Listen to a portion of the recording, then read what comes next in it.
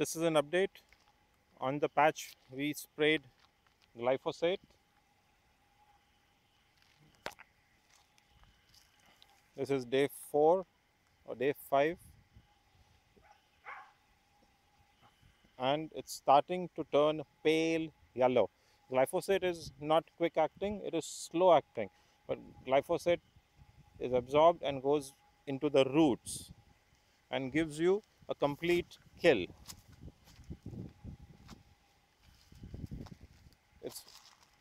It's turning yellow.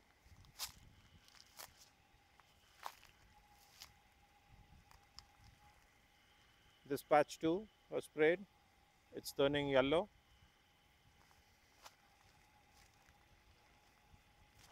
So this needs more time.